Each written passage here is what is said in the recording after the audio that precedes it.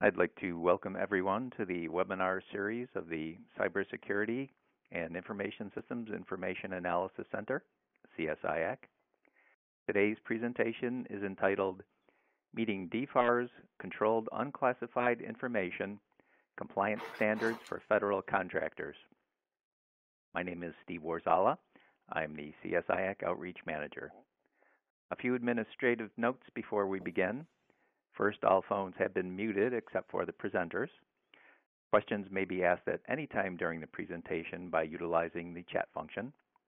Time permitting, your questions will be answered at the end of the session. Today's briefing slides will be posted on our website within a few days.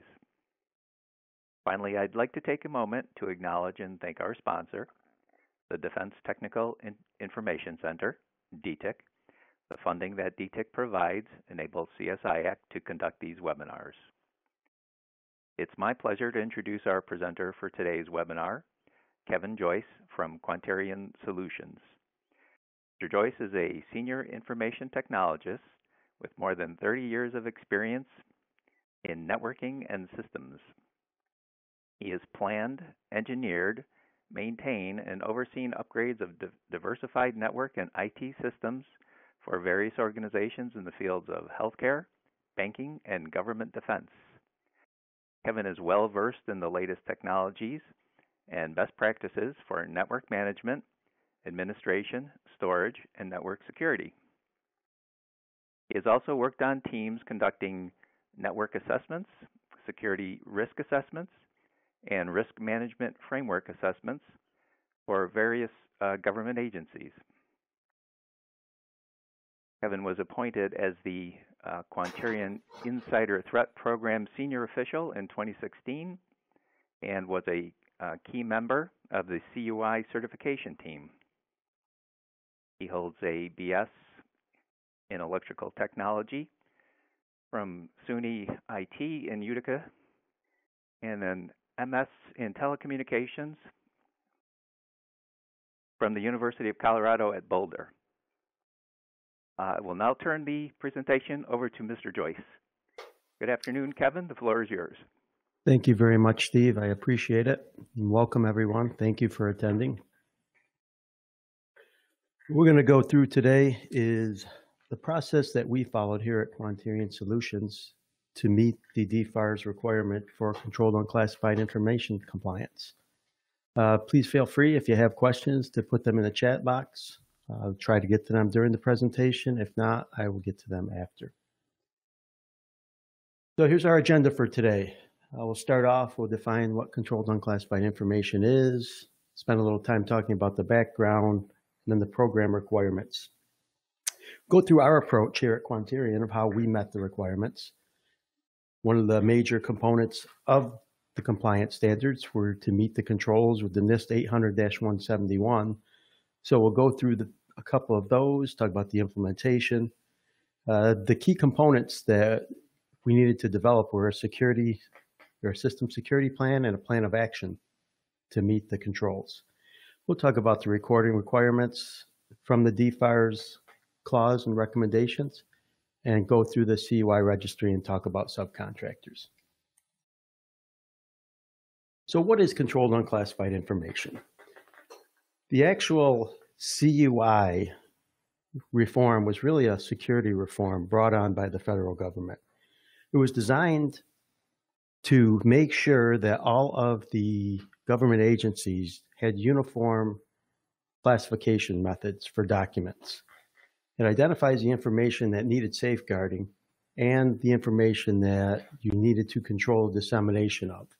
This does not apply to classified information, which is covered under NISPOM, and it also does not apply to information that is Freedom of Information Act. It was not designed to include that information.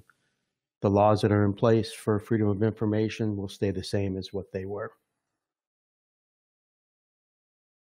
So the CUI standards set a framework for organizations to apply security requirements for information.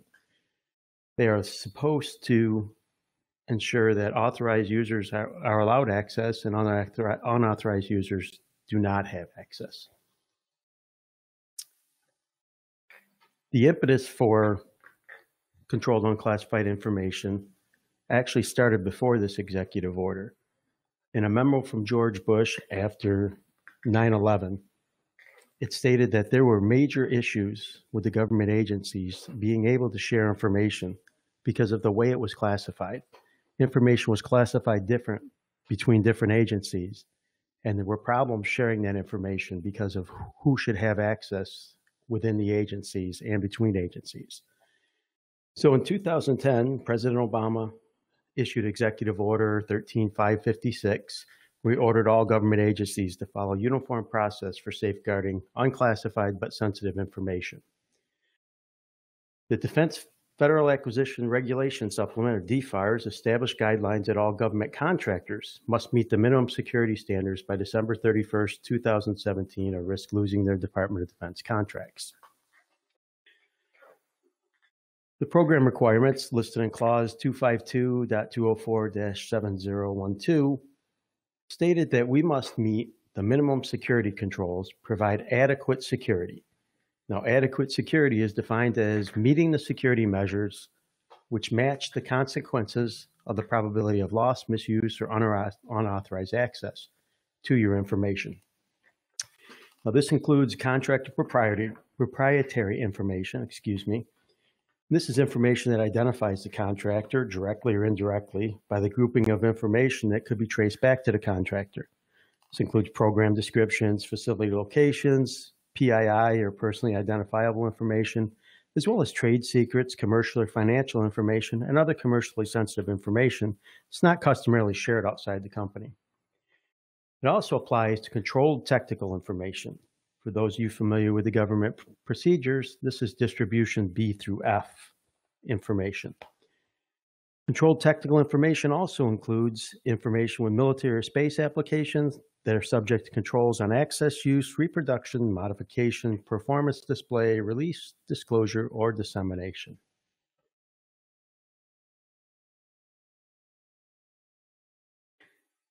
Part of the program requirements were that the contractors should implement the National Institute of Standard and Technology Special Publication 800-171 controls as soon as practical, no later than December 31st of 2017. I do want to note that there is a clause that says variance requests can be sent to the contracting officer and the DoD CIO makes a decision. We did not submit a variance request, so I don't know how easy it was to get those. But most of the information you need can be found in your system security plan and your plan of action. So there's some additional requirements: cyber incident reporting, which we'll discuss later, controlled unclassified information marking, and the fact that the program does apply to all of your subcontractors. So Quantarion's approach. Here, we set up a team to work on the compliance effort. Team included IT people, cybersecurity, human resources, contracting, management, facilities, and our facility security officers. It was very important to be able to get everybody in a room and discuss the requirements, because many of the control requirements dealt with each area of the company. We dealt with perimeter access. We dealt with system security. We dealt with media control. So you needed everybody on your team in the room to discuss these. You also needed people to review policies that are in their area of expertise. Back to the security controls and NIST 800-171 Revision 1, protecting controlled unclassified information and non-federal information in systems and organizations. This document was a subset of the security and privacy controls for federal information systems and organizations. As many of you are probably aware, is 800-53, which is used to apply to the government systems. Now, there was a supplement that came out in November of 2017, 800-171A, and this contained procedures for assessing the requirements in the 800-171 regulation. It gave you a little more detail, including the objectives and methods and additional guidance to meet those standards. This is a list of all the 800-171 control families. As you can see, it does cross all boundaries of your company. Access control, awareness and training, configuration management, identification and authorization, incident response, physical security, physical protection, risk assessment, security assessment, system and information integrity. The implementation. Here at Quanterion, we utilized our experience in RMF for risk management framework projects that we had participated in. Being familiar with those controls and the training that we had attended made it easier for us to be able to analyze the controls as we were looking at them and apply them to our systems. The big thing we did is we had one of our system administrators break down those control templates into separate spreadsheets for each family. That made it a little easier rather than dealing through lines and lines for different families, be able to isolate a single family into one spreadsheet. And we were able to go through and analyze and document our progress. In those spreadsheets, it listed the controls, the 800-53 indicators, the control correlation identifiers or CCI definition numbers, provided implementation guidance, the assessment procedures, whether it was implemented, and where it was documented. Now, one of the things we did the first round of going through the documents was to highlight everything in red that we were not currently compatible with or not currently compliant with. Once those were documented, the next time we went through, we were able to easily find the items we needed to work on, and then we changed those back to black. And in the notes section of our spreadsheets, we were able to note the system security policy or the insider threat program plan in the exact section. So in the case of an assessment, it's very easy to go in and find exactly where you documented your compliance. That was the other thing that really helped us is we relied a lot on our insider threat program plan, which was published in 2016. A lot of the information we needed for our CUI compliance was included in the program plan. So control correlation identifiers or CCIs. These are standard identifiers and descriptions for specific controls or best practices. I have a couple examples here. CCI 002314. The information system monitors remote access methods, and this is in the AC control family. There's also 00823. The organization coordinates incident handling activities with contingency planning activities. And that's out of the IR family. Now, these give you exact information on what you are evaluating within the control. So our assessment process, there's two steps. Your process, which is to gather information, identify weaknesses, prioritize mitigation decisions. So with this, you're going through your policies. You're looking at the details of your policies. You're identifying where information is missing, and you're updating your policies. Now with the procedure, there's an examination where you're going into the policies in more detail and you're looking to develop the policies you don't have. Interviews are very important. You meet with the different team members and with other departments to determine the information that you're missing. Do you have an onboard process document that includes authorization for the user to get the information they need? Do you have specific authorization for users that need administrative access? Do you authorize and approve virtual private network or VPN connectivity? These are things that are in the controls that your procedures and processes across the board of the company need to be in place. And there's also test procedures. For example, do you have an incident response plan? Do you have an incident response test? These are things you want to make sure that you have in place, and you need to document when you ran your tests.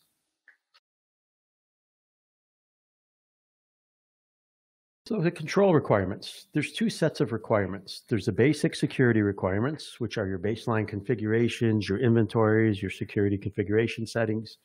Inventories and asset management is a very big part of your control requirements because you need to know what is on your network in order to secure it.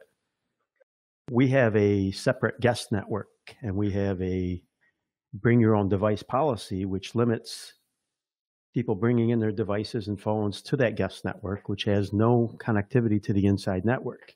Company controlled resources that are under our antivirus and our WSUS servers, those are the ones that we allow on the internal wireless network. The other section of the control requirements are the derived security requirements. These include change management, access restrictions, least functionality, which means you provide the least functionality that people need to do their job. And the other really important security requirement is deny all or allow by exception. So in a firewall, when you configure the firewall, it comes in with no configuration whatsoever, except for the very last statement, which is an implicit deny all, which means unless you explicitly allow it, everything is going to be blocked. And that protects yourself from any information that's coming in and traffic that's coming into your network. So you need to know exactly where all of your configurations are, and you're allowing exactly what you need on your network for people to do their jobs. So I'd like to go into a little example of one of our controls that we worked on. I'm going to share my screen here.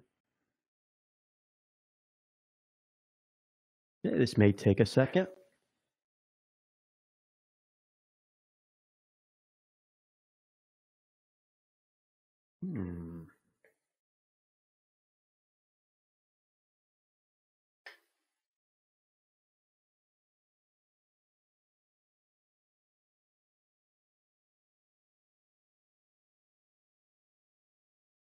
Okay, hopefully you can all see this now. Looks like it is sharing. Okay, so this is one of the control families, the awareness and training. And as you can see at the top, there's the basic security requirement. And this one happens to be AT-2, the security awareness and training. Gives you a description of what it does, provide basic security awareness training to IS users, information systems, including managers, senior executives, and contractors. The way the spreadsheet is set up, you'll notice the CCI right here, 1480, the control ID for this family, the 800-53 indicator, and the definition. The organization defines the frequency for providing refresher security awareness training to all information system users, including managers, executives, and contractors. And under the implementation guidance, this is usually what the DoD recommends. Now, as an organization, you need to make a decision if you're going to follow the same guidance or if you're going to vary from it. And if you do decide to vary from it, you should document why it should not apply directly to you. Obviously, with this one, the defined frequency is annually. We already did that as a company, so we were able to follow that recommendation. The assessment procedures give details on how an organization, if they're being inspected or assessed, how they're able to follow the requirement.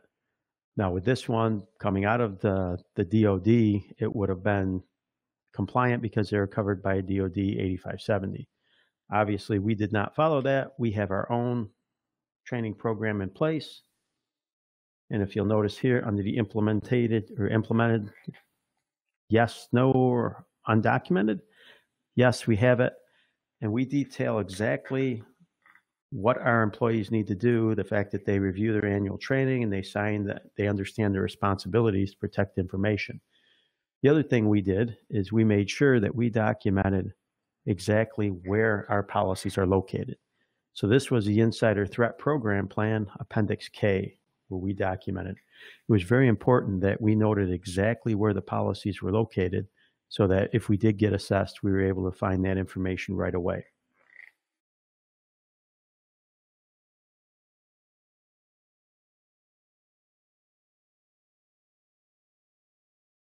Okay. We're back to our slides now. So out of the 800-171 requirements, the two main items that you needed to develop were system security plan if you didn't already have them, and that includes how the requirements are currently met. We documented everything that we do as a system, including our physical security, our perimeter security. We added information about our bring your own device policy, mobile access, documented how our network's configured, our boundaries. The other thing we did is we created a plan of action until we were able to meet all the controls. The plan of action indicated how unimplemented requirements were going to be met.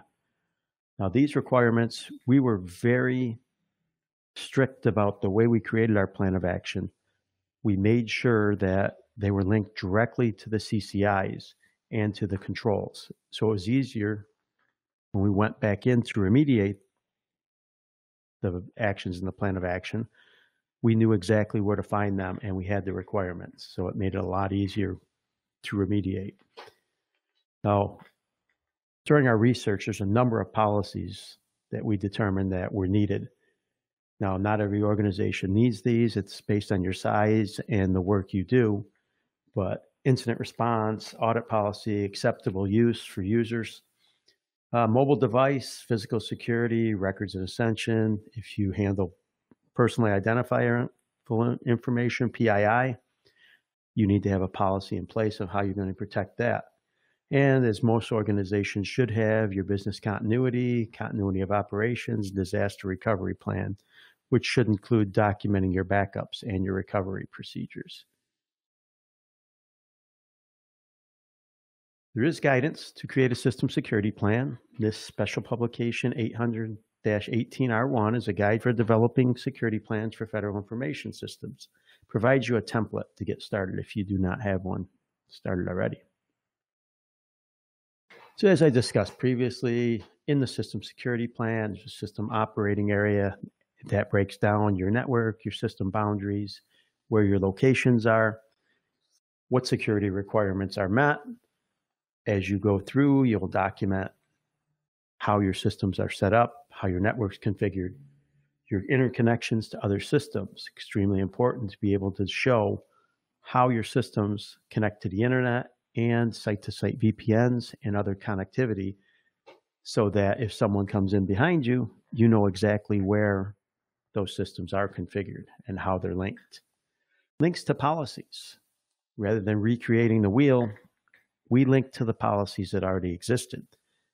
We did not want to just create another incident response plan. We have an incident response policy, and in there we have a plan on how to respond to incidents. We also have an incident response test plan. So in our system security policy, we just pointed to those policies. We also tried to make sure that our system security plan aligned closely with the controls in the 800-171. For example, our audit policy, we attached to Appendix A, and we made sure that it was noted as the audit and accountability control family. The next requirement for the CUI compliance was incident reporting. The reporting requirement was that our government contractors must rapidly report cyber incidents within 72 hours.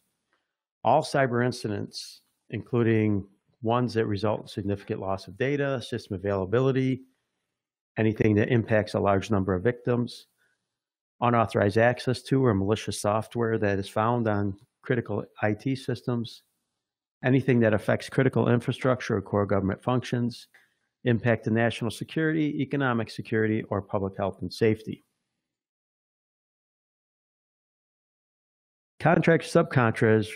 Subcontractors are required to report incidents directly to DoD at dibnet.dod.mil. And if you go to that site, the Defense Industrial Base Cyber Incident Reporting link is shown below. This is where you actually submit your report. You need to make sure you have your information before you try to create your report. You need the details of the incident. You need your company information, point of contact, your contract information, your Dun & Bradstreet number. In your incident response plan, all of this information should be detailed. You should have a form that you fill in the information which should match what they're looking for, so it makes it easier. You also need to make sure that forensically you have all of your data saved and that you're able to provide the information if the government needs to come in and do a forensic analysis. So you want to make sure you preserve the evidence. Okay, the next section is the CUI registry. At archives.gov, this is an online repository for information guidance policy and the requirements for handling controlled unclassified information. Identifies the approved CUI categories and subcategories. This is where it tells you how to actually classify the information. It's also very important that information is properly marked. There's an entire handbook called the CUI Marking Handbook, archives.gov, defines standardized markings, details mandatory and optional markings, and subcategories. The Department of Defense is responsible for assigning the markings, and these you can find online. And as you've noticed through the presentation, I've included references in the last 2 slides, so you don't have to dig and try to find all the information. You can go to the references and find the latest information and updates if there are any.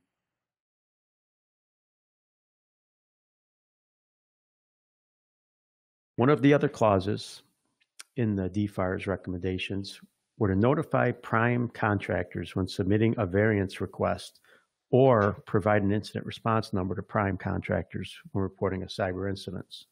So your subcontractors are responsible to you for providing that information if they have an incident or if they're requesting a variance.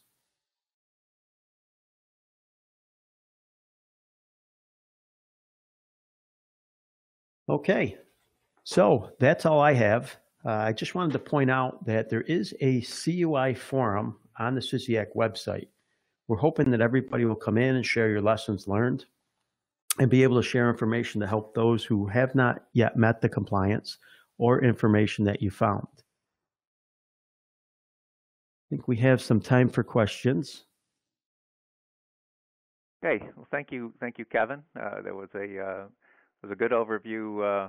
Very good, thorough overview of the process, and we appreciate you taking the time to give us a rundown on that. So, as Kevin said, that was kind of the lessons learned that the Quantarian Solutions, that was their experience in the process of going through the CUI compliance activity, and so if anybody else, Kevin pointed out the forum. If anybody else wants to provide and submit some additional information, happy to. If you've got some what you think were good approaches, best practices, we'd be happy to hear about them and share them with the community. And if other folks have questions, they're still struggling with things, we're also happy to try to answer the questions that you might have. So we do have some time, so we'll take a look at our questions that came in through our chat forum and see what we have here. So okay. Well, I'm looking right here at Silvio. He's absolutely correct. System security plan, system activity report. There are the POAM is more for the government side. We decided to do a plan of action.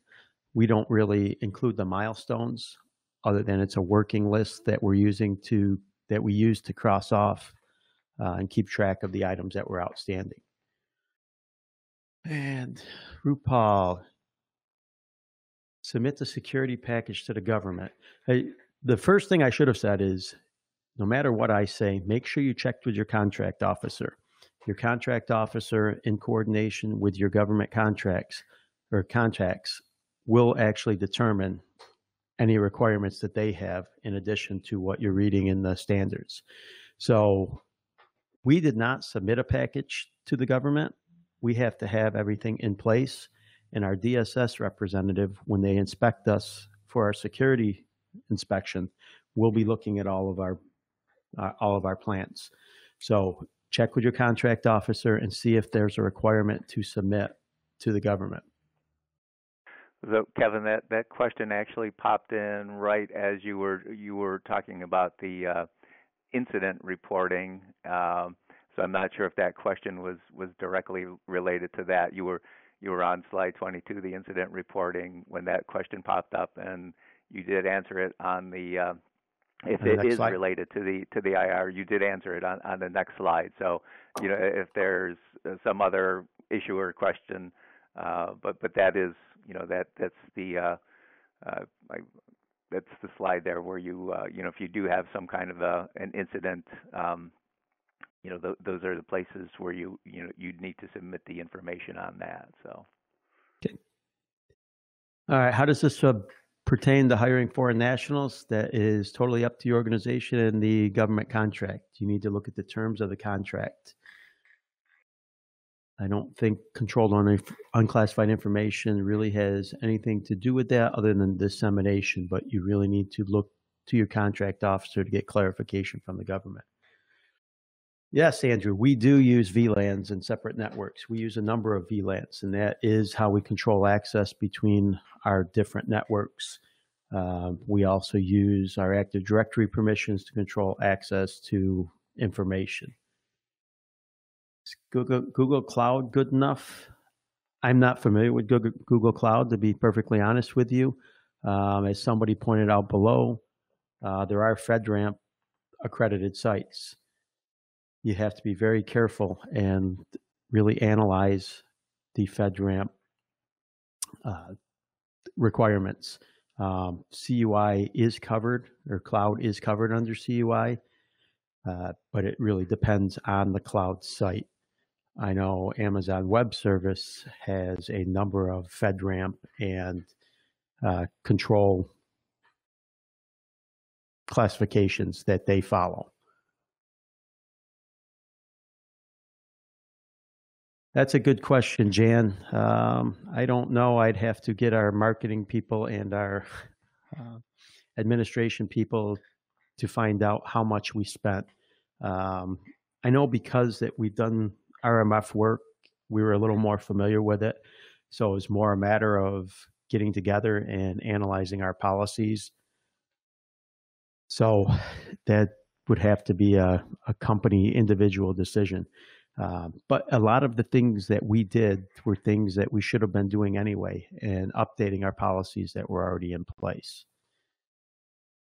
Most of the Kevin, in general, did you find the process worthwhile? You think you said they were things we should have been doing. So did it kind of force the issue? I mean, if other folks hadn't been doing it, is it did you actually find value in having to do this process? Oh, it was very valuable. It's industry best practices and a little more in depth than most companies would go to, and it kind of forced you to look at the things that you may not have looked at. Is your incident response plan up to date? Do you have a test plan? Do you test that? And that's the way that a lot of the controls work. You need to have a plan. Have you reviewed the plan? Do you review it annually? Or at some controlled point, do you test the plan? So a lot of these things that, as organizations, as IT security professionals, we should be doing anyway, but we get caught up in the day-to-day and the projects, and we don't always take the time to do those things. So it's more of a checklist to be able to go through and make sure that you're doing things the right way. Let's see, Charlotte, outside of the DoD, if the government agency has not defined CUI, we are taking steps to define CUI within our organization. That's a very good point. That's an important part. You've got to identify the information you have to protect. And from a network standpoint, you need to be able to protect your entire network in order to protect that sensitive information.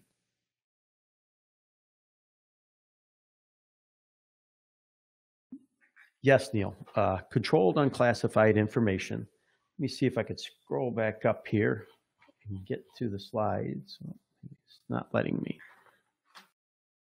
So controlled unclassified information includes controlled technical information with military or space application that is subject to controls on the access, use, reproduction, modification, performance, display, release, disclosure, or dissemination. But it also includes proprietary information that identifies the contractor, including program descriptions, facility locations, personally identifiable information, or PII, which is especially important with the HIPAA laws, and also with some of your other regulations like Sarbanes-Oxley. I didn't speak about it a lot, but as a company, you really need to protect your employee information, because that is one of the things that will cause trouble if that information gets released. Things like people's social security numbers, things that a hacker would want, and identity thieves. So any kind of personally identifiable information, including addresses and cell phone numbers, any of their medical information, all your medical forms that people fill out during their benefits enrollment, that information has to be protected, not only from outsiders, but it should be protected within your company as well. I'm trying to read the rest of your question here. I hope that answered what you were asking, Neil. Well, as far as policy that prevents the use of CUI on non-government, this is actually policy. We are working on finalizing our policy, but at Quanterian, our policy is that only information on company-owned computers is allowed, CUI on company-owned computers. And the main reason for that is with a company-owned computer, we are allowed to dictate the antivirus. We push updates. We ensure that there's no viruses and make sure that when you connect to the network that you get updates and you're scanned. On personal computers, there's no control over what information is on there and can be accessed from the outside. We do not. Some companies have a network access control system that allows outside computers to come in and be tested. With a network access control system, it will test whether you have updated antivirus, whether you have recent patches. It's critical for all of us, as we all know, to make sure our systems are patched and our antivirus is up to date. I know there's some people out there who say that antivirus is old, you don't need to use it anymore, it doesn't help. But it does help, primarily because hackers go for the low-hanging fruit. They want to detect that easiest information they can get to. And if there's a vulnerability that's been around for 5 or 10 years, that's easy. Everybody knows how to exploit that. So if you don't take the time to patch the older issues, then you're going to be just as vulnerable as a new zero-day attack coming out. Okay, Kevin, I think you also mentioned that regarding you kind of bring your own devices, that Quanterian set up a separate network for personal devices that connect to, which are separate from the company, the corporate network. Is that correct? Correct. Yes, we do. We have a guest network that, personal devices, cell phones, and tablets and things that can connect to just internet access, but it does not have access to the inside. Going back to the list here, Charlotte, yes, we do conduct internal, external penetration tests. We do those in-house. We have people on staff that can do that work for us. Okay. Kevin, there was another question about prime dealing with subcontractors. If different primes are using the same subcontractor, there was a question about when the primes flow down their CUI requirements to the subs. Could it be possible for the subs to receive conflicting guidance from those primes? Well, I guess it would be possible. What I would do is go through your contracting officer and make sure that your contract details exactly what you're looking for from your subcontractors. We're all following the same requirements. We're all following the 800-171. So we shouldn't have those conflicts. They should be able to, follow the same requirements and make sure that your subcontractors are on the same page as you. But like I said, these are things that have to be worked out through the contract officer and make sure that, it's clearly spelled out what your expectations are from your subcontractors. Now with the regulation though, wasn't there some sections that were kind of open to interpretation where that could lead to one prime taking one path, one way of handling it, and another prime may make a different decision. So I think you could end up with a like I said, one prime asking for something and another prime asking for something else. So I think you could see some variations there. So I think you may have to work those issues if they do arise. But I do think that is a possible viable possibility. Yes, it absolutely is. You really should, like I said, go through your contracting officer and make sure that you're understanding what they're asking for from your prime contractor. Going back to the next question, yes, if you do meet all the requirements of the 853, you will meet the CUI requirements because the CUI requirements are a subset of the 800-53. Silvio, plenty of 800-171 controls that address supply chain management, visitors. Okay, well, thank you for that information. Yes.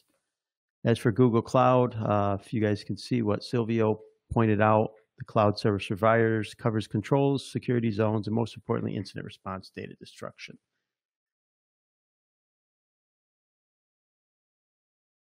Okay, Bruce. Okay, as a subcontractor, how far does requirements extend down our supply chain? Meaning, does our supply chain need to comply with these requirements as well? That's a very good question. There was a presentation in the fall that talked about the exact requirements of the supply chain.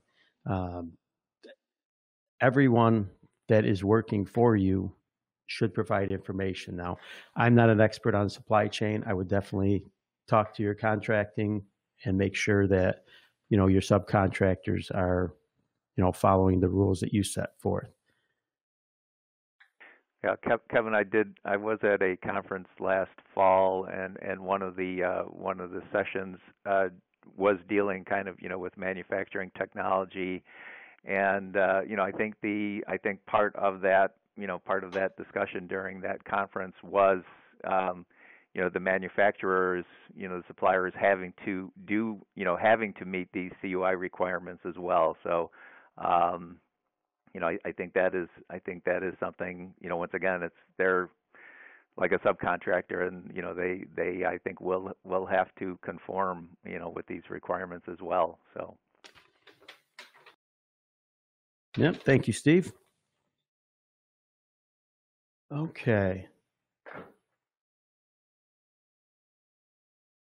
Well, Chandler points out PAI is only CUI when it is government employees. That's not true. Personally identifiable information applies to everybody in your company. As a company, whether we have government contracts or not, we need to protect our employees' information. It's the same thing at a hospital, at a bank.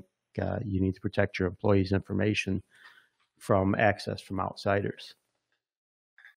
Do we allow company email on BYOD? Yes, we do. We protect our information here, but we do not allow classified emails, and it's not government email. It's internal company information.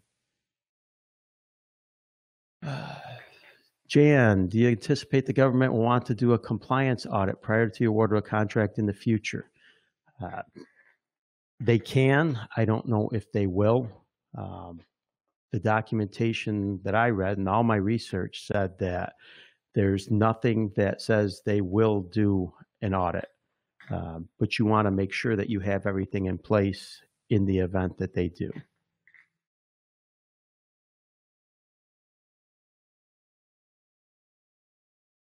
I do see your response, Chandler. I'm thinking more not from a government contractor. I'm just thinking from a company. So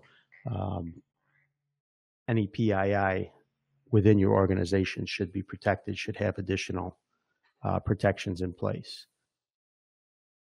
Yeah, I mean, I think you know, in that regard, I think most companies want to, you know, protect their employees' information. You know, the companies want to protect their proprietary information. So, you know, I think that's only common sense that, you know, we'd want to protect our own personal data as well. Right. But we I just think we, I think what people are pointing out is the actual definition of PII is only federal government employees, but it's just for company protection. It doesn't have to be included in your CUI plan, but it's just best practices for your company to protect all of that information on your employees. James, no, we do not use a third-party penetration company. We have cybersecurity analysts on site who are able to do the work for us. Okay. Barry, sub-supplying components that are available in commercial products. Does the engineering documentation fall under DFARS? As I said, I read the definition earlier of the technical information. Mainly that has to do with military space applications, subjects controls, disclosure or dissemination, but also the contract proprietary information. That includes identifiable information, trade secrets, commercial or financial information, or commercially sensitive information that's not customarily shared outside of the company. So commercial information, I do not believe would fall under the DFARS requirements. So as far as Andrew's question, do we allow VPN access to your CUI storage? Yes, we do, because we use dual factor authentication. So they would authenticate just like they normally would, plus they would use dual factor.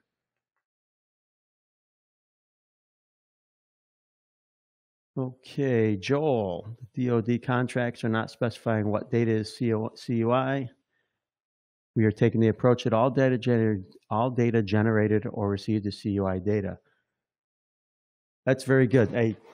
I think we defined it as the data that would be our sensitive data, or data that was under the distribution B through F that we handle for the government. We are not protecting, you know, presentations like this that are, you know, open source. But we looked at our data and things that were under those distribution lists or things that were PII. That's the data that we are protecting.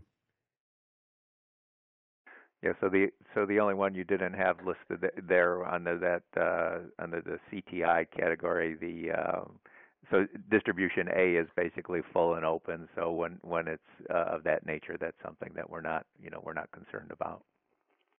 Correct. Okay, I'm reading through Chantel's post. All right, thank you for that. That's very good in response to Jan's question. Okay, Andrew, how do we enforce guest access for BYOD? We actually do MAC authentication. It's not the easiest thing to do, but as a smaller company, we are able to do that, and we do on both guest network and the internal network. We enforce MAC authentication. Sylvia, I'm not sure what you were asking. A tool other than Exacta by Telos. We are not using it.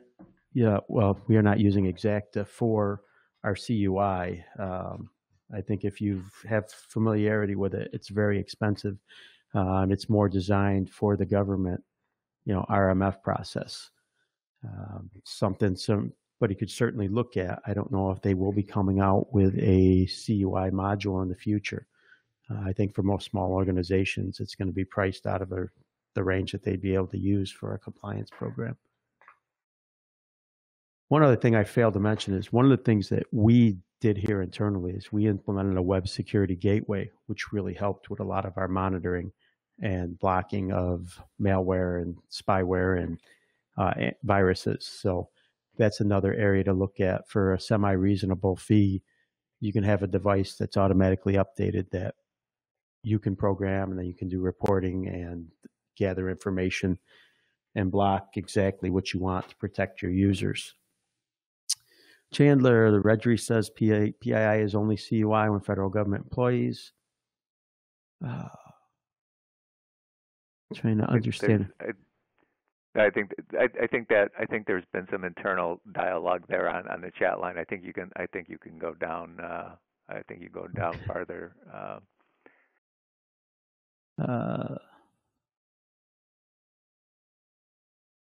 There's a question on following up on company email on the BYOD. Do you prohibit discussion of CUI electronically? Any other controls other than the policy itself? No, we do not. It's all policy based. Our web security gateway may allow us to block certain traffic, but we have not configured that as of yet. Then Andrew, last question. VPN access to CUI, is it an additional step for your users to get to the CUI data, or is it the same process? No, it is an additional step. When we need to access our CUI, if you're remote, you're going to log into the VPN, and we allow users the same access as they would if they were sitting at their desk. They use their same domain credentials to be able to access the network. But we have dual factor authentication to be able to access the CUI. So whether you're here or whether you're remote, once you've authenticated to the VPN, all your traffic is encrypted, you still need to do the dual factor. So you have your username and then your code that expires every minute.